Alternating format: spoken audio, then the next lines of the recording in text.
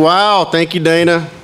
I do want to thank everybody and thank you for that warm introduction. I do want to point one thing out. When Dr. Mitchell was talking about the annex, I don't know if y'all noticed, but Scott went ahead and pulled out a piece of paper and he's already drawn it, and that scares me because I know we're going to meet later, so I'm sure he's already got that. Ryan's already figuring out how to make it non-symmetrical, and Brittany's already working on the finishing. So you've already started an animal. It's truly a momentous occasion. I do want to acknowledge my parents. I appreciate them coming 1,100 miles to see this. It's because they've been hearing me talk about it for the last 8.5 years and only talk and not complain, but I appreciate them making the trip. It's taken a long time to get here, almost 9 years since we started this. We embarked on the task of replacing our facility that we had over on Ironton because we knew it was time. And it started out like many other facility plans do. Scott and I talked on the back of napkins, and our management team, Ronnie and Steve, and a lot of us started talking about what do we need to do, how does this thing need to look. This is a major cotton production area in Texas, so how do we do it? You talk about how many square feet, how many people, how many instruments, and all that kind of thing. And we did design charrette in Memphis. We had a bunch of staff in there. We trying to figure out what we wanted to do. But we wanted to make this one special. We wanted features in this one that we hadn't had before. And Dana's right about one thing, and my staff will tell you sometimes they don't always enjoy it, but they know that I do not go status quo. We always raise the bar. And so we knew this one needed to do that. So we checked around Lubbock for a few areas to see where we wanted to build it. And then a few things happened on the way to fruition that kind of changed the trajectory of the whole thing and the essence of the facility, really. We embarked on automation. When we first started the design here, we didn't have automation. We were talking about what we needed to do, but it wasn't a reality yet. We put the first system ever in Abilene, Texas, and that kind of told us, okay, we need to be designing this new facility in Lubbock with the future of that in mind. It's hard enough to design for the present. It's really difficult to design for the future, but we knew we had to do that.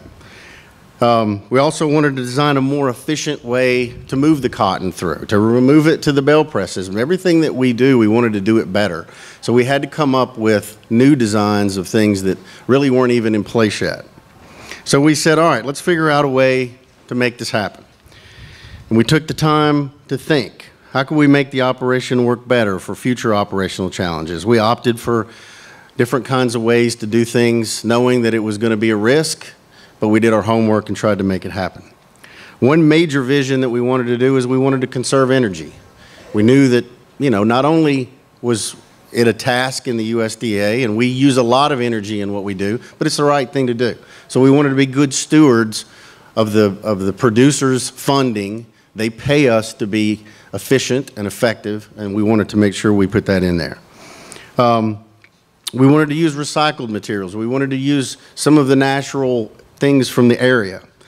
We had a lot of conversations with Scott and Park Hill about how to design ways to be as energy efficient as possible. We talked about HVAC and insulation and lighting and all kinds of that. Many of that you'll see if you tour through. And then there was the location. None of the locations that we found around town really fit exactly what we were after. We knew we were a unique kind of weird facility that required some things, and we just couldn't find really what we wanted. And about that time, I had been thinking anyway and talking some about needing to outreach more to colleges and universities, to leverage that talent, to help us maybe solve some of the problems that we weren't able to solve, take advantage of those young minds as best we could, and just be the kind of community outreach entity that we needed to be. So on a drive back from somewhere, I don't remember where I was traveling like I do all the time, and I was thinking about the project, and I had an epiphany, and I said, what if we could put this thing on Texas Tech campus? I mean, it's right there in Lubbock. Tech's a major agriculture university. I had a relationship already with Eric Kay and doing some research, and I thought, how cool would that be?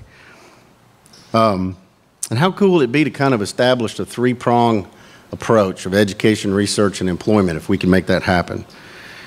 And so I said, Scott, what do you think about that? He's like, man, that's a great idea. I said, yeah, but I got one problem. I have no contacts at Tech other than you. I mean, you and Ryan and Brittany are the only 3 people I really know. And he goes, well, I know some folks. So we got a meeting with Mike Molina. Started talking to Mike about it. Mike said, well, I'm going to see if I can get you a meeting with Bob Duncan. And so we worked a little bit through that. We met Christina Butts, had some good discussions, and fortunately, Mr. Duncan took the meeting, which he didn't have to do. And I was wondering if he would take it because I thought, you know, this is going to be a weird kind of concept. But he did, and we started having a conversation, and that conversation turned into more conversations, and we kind of realized that this was the right thing to do. Now, it took a long time and a very arduous process. 8 years, 8.5 years, a long time to make anything happen. Nothing happens fast in government, as Bruce will allude to, but the fact that everybody was willing to try this, it had never been done before.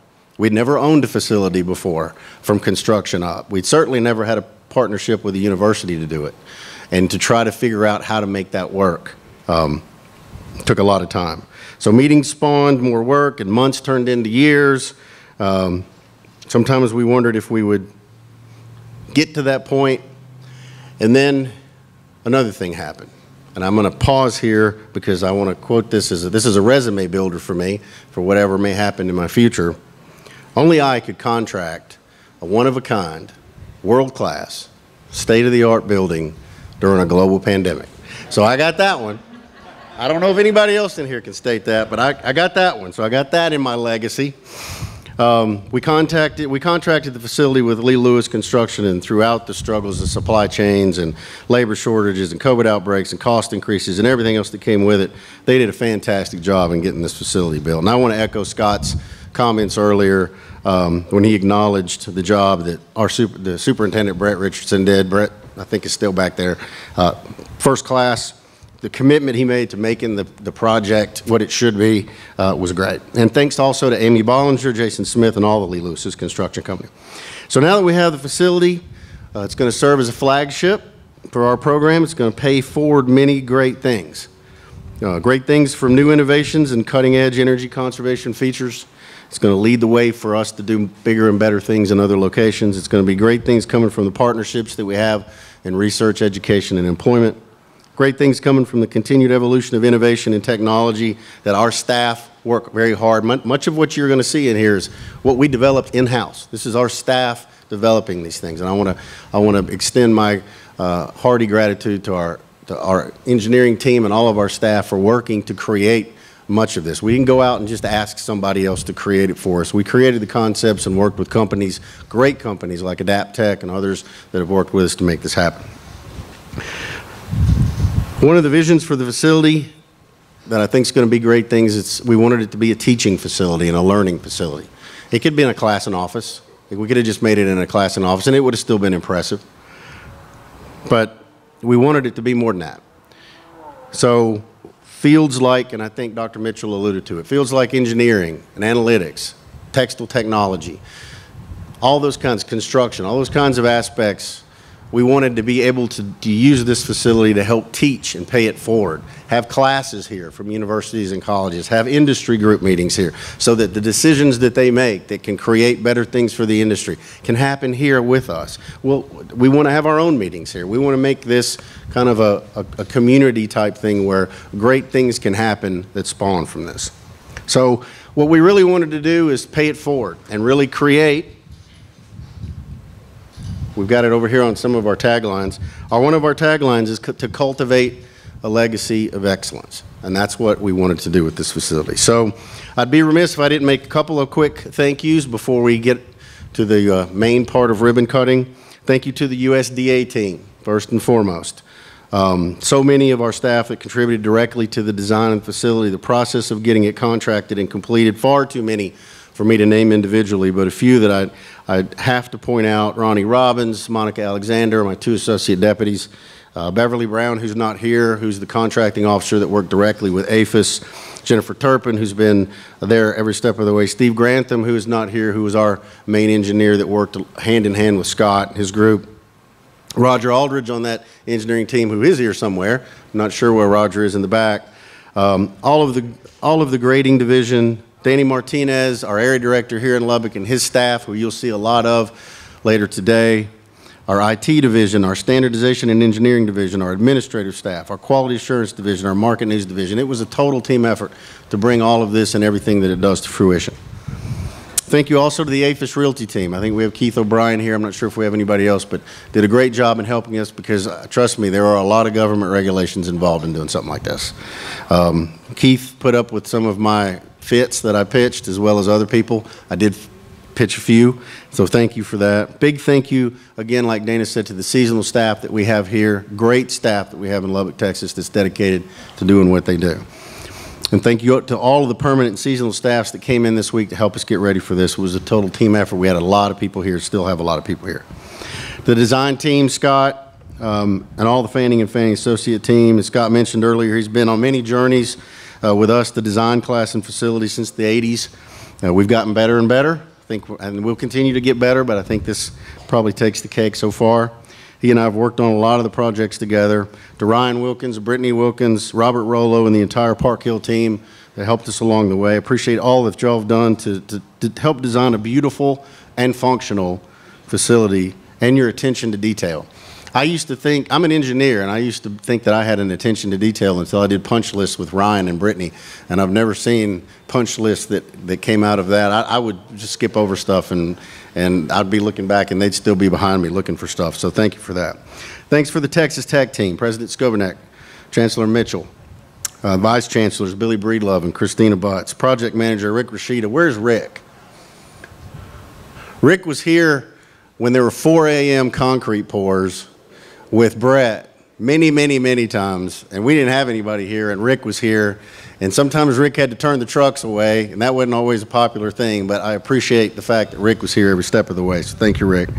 And many others from the FP&C team. Thank you to former Congressman Conway. You were here, we were all standing right out here when this was just a lot of mounds of dirt and a kind of a vision and a concept, and we could kind of picture what was coming, so thank you for your support. Thank you to Robert Duncan for taking the meeting and supporting us on this and seeing the vision with us. I appreciate that and the commitment early on and the mutual benefit that we had. Lee Lewis Construction, especially Brad, Amy, Jason, and all the subcontractors, you'll see a lot of their names on and acknowledgement boards inside, so thank you for all of that. The commissioning agents and everybody that tested the systems to make sure that they worked as they're specified, and that was all the way up until probably this morning, so thank you for that. And thanks to our administrator, Bruce Summers, our leadership in AMS, MRP, and USDA for their support of this project because of its uniqueness. It was something that had never been done before. And I had to talk to Bruce and explain that to him. And Bruce didn't have to take and carry the water to make this happen because we had to go all the way to the Secretary's office to explain what it was we were doing and why. And so he was willing to do that, and I appreciate that. Finally, I want to thank the cotton industry. Leadership, Sean, Gary Adams, a lot of you are here, for your continued confidence in what we do. It's a partnership, and we do our best to try to deliver the services that you need, that we know you need. We take it seriously. I tell our staff all the time we've got 100% of the market, but that does not mean that we should not be continuing to strive to be the best we can be, because we're on top. I won't use the Alabama football analogy that I promised I wouldn't use, but when you're on top, you got a target on your back all the time. And so there are a lot of people that watch what we do carefully. This facility will have more visitors through it probably than any other facility, at least as many as our headquarters building in Memphis, and that's national and international. We've already started having that. So everybody will want to see how we do what we do from the global aspect, and we're very proud of the fact that they want to see that. This was a very special project to me, not only that it took a fourth of my career to complete. Never thought it would have taken that long. Wasn't our plan, but our team remained steadfast when we hit a few snags in the road and getting to the finish line, but we knew how important it was. So I think it's something I'm very proud of. I'll be very proud of moving forward. As some of you know, I'm planning to call it a career in about 6 months. So this is kind of my probably biggest project. I don't plan to build another one in the next 6 months, I can tell you that. So this is kind of going to serve as my mic drop, and I couldn't think of a better way to finish it out in the next few months than to be able to open this building and show everybody what we do. And I wish we had a 4 million, 5 million bale crop to push through it. I really do. But I know that we'll have them in the future, and I know this office will be ready for it. So thank you again, for all of you, for your attendance today, your interest in our program, operations. I saw a lot of people that I know that came a long way. I really appreciate that. It means a lot. So now, if y'all will all join me, as soon as we adjourn this, what we're going to do is we're going to walk around the building. We're not going to take you through it yet. We're going to hold it out just a little bit more. We're going to walk around the building to the front. We're going to do the official ribbon cutting of the Lubbock Cotton Classification Complex. Following that ribbon cutting, we're going to begin the tour, starting with Group 1 that we've got one group kind of set aside, and then I think everybody should have received group tags that have groups. We're going to keep